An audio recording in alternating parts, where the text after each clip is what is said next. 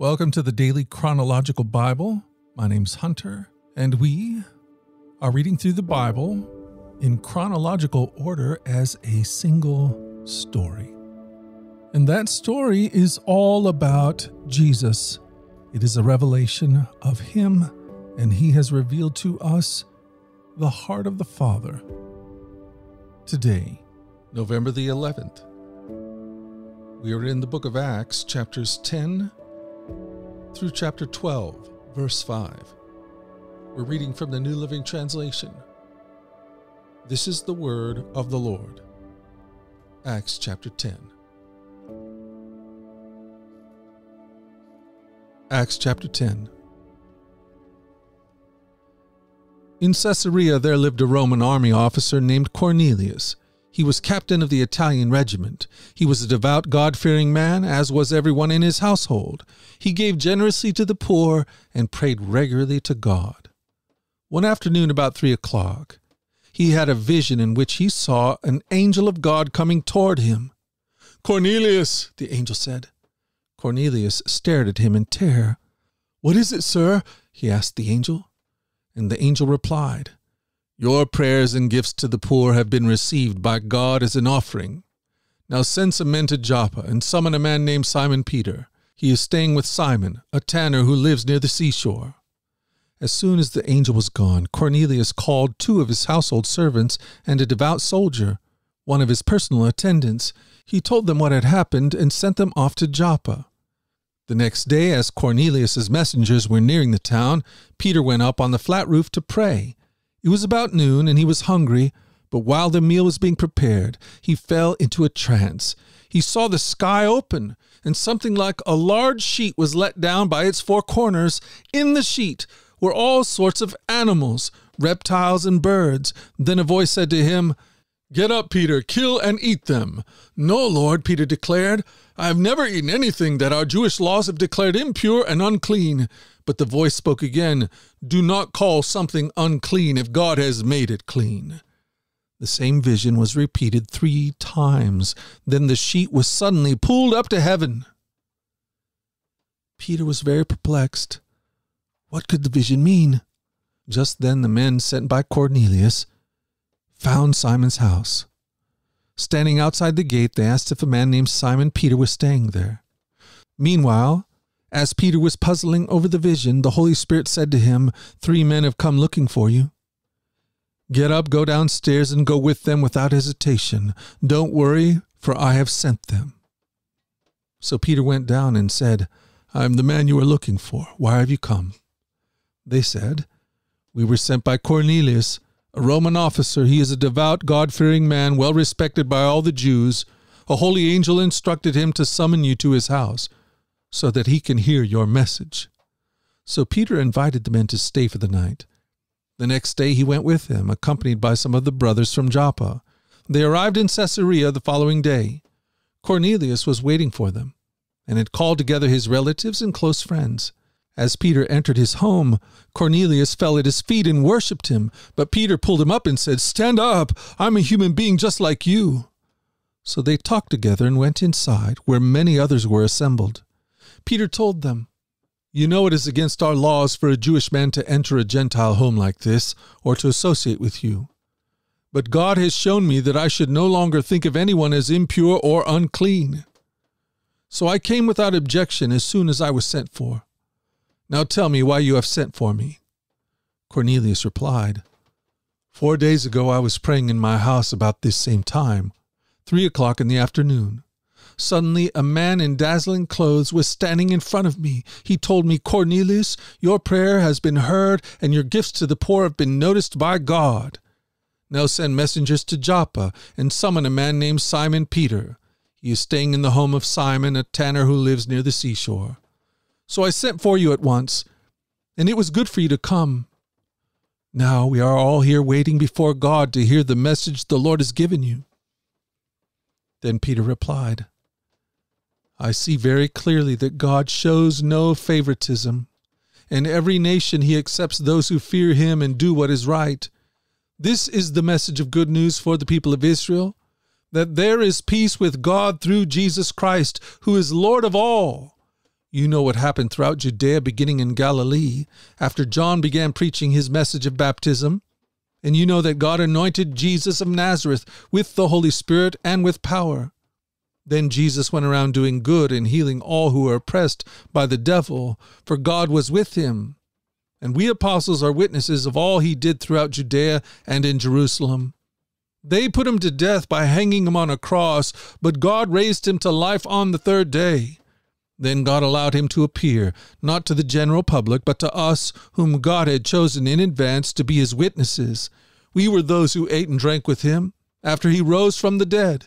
And he ordered us to preach everywhere and to testify that Jesus is the one appointed by God to be the judge of all, the living and the dead.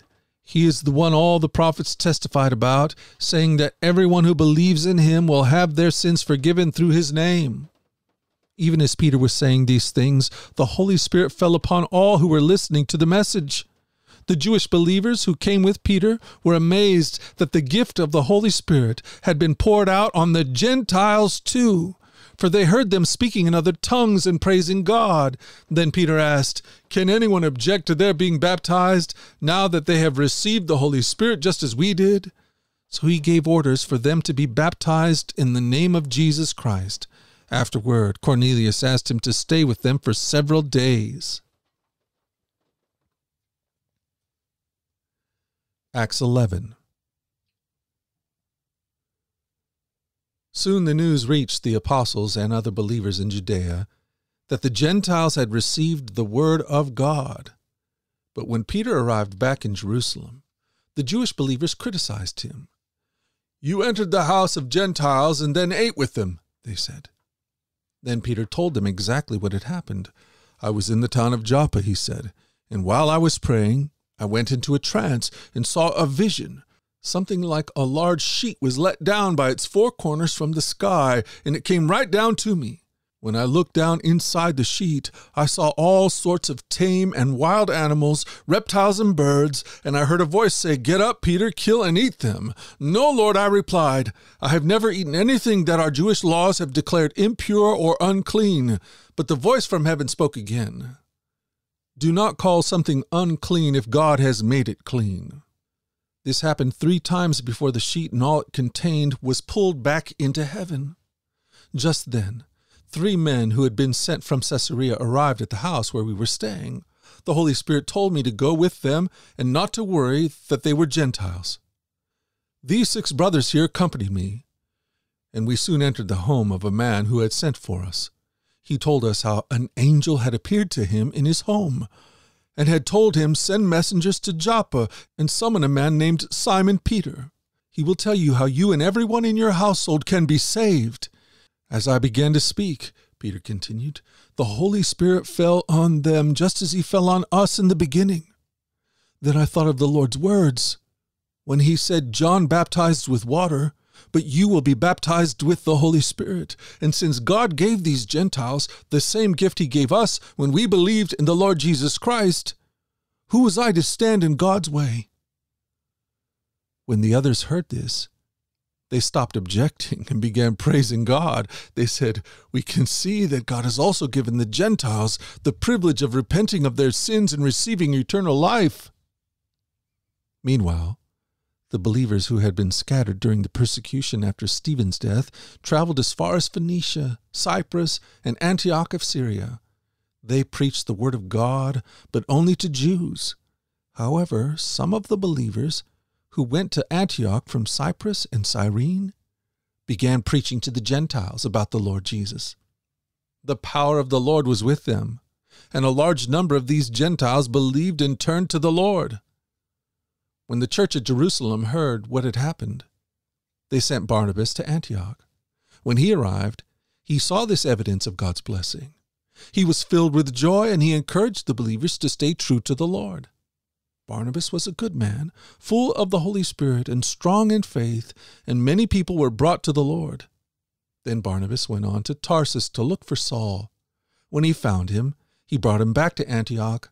Both of them stayed there with the church for a full year, teaching large crowds of people. It was at Antioch that the believers were first called Christians. During this time, some prophets traveled from Jerusalem to Antioch. One of them, named Agabus, stood up in one of the meetings and predicted by the Spirit that a great famine was coming upon the entire Roman world. This was fulfilled during the reign of Claudius.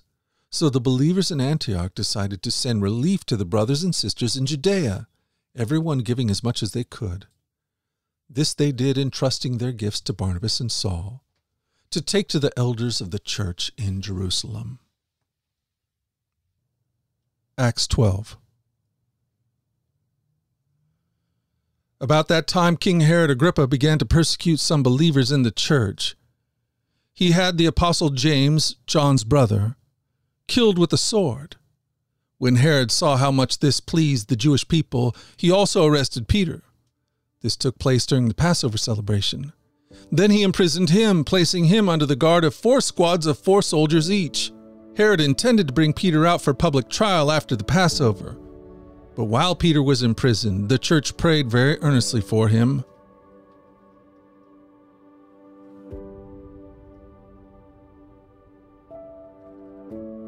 Thank you for joining us at the Daily Chronological Bible. You can find the specifics of our reading plan in the 1-year Chronological Bible published by Tyndall Press. And discover more about our other podcasts at dailyradiobible.com, where people from all around the world come to join us in this journey through the Scriptures, where we allow the Scriptures to point us to the God who is love, the God revealed to us fully in Jesus. Again, that website is dailyradiobible.com. Subscribe or follow wherever you get your podcast. Until tomorrow, let's go forward in God's joy. Let's let His joy be our strength. And let us always remember this, that you are loved. No doubt about it. Alrighty, I'll talk to you again tomorrow.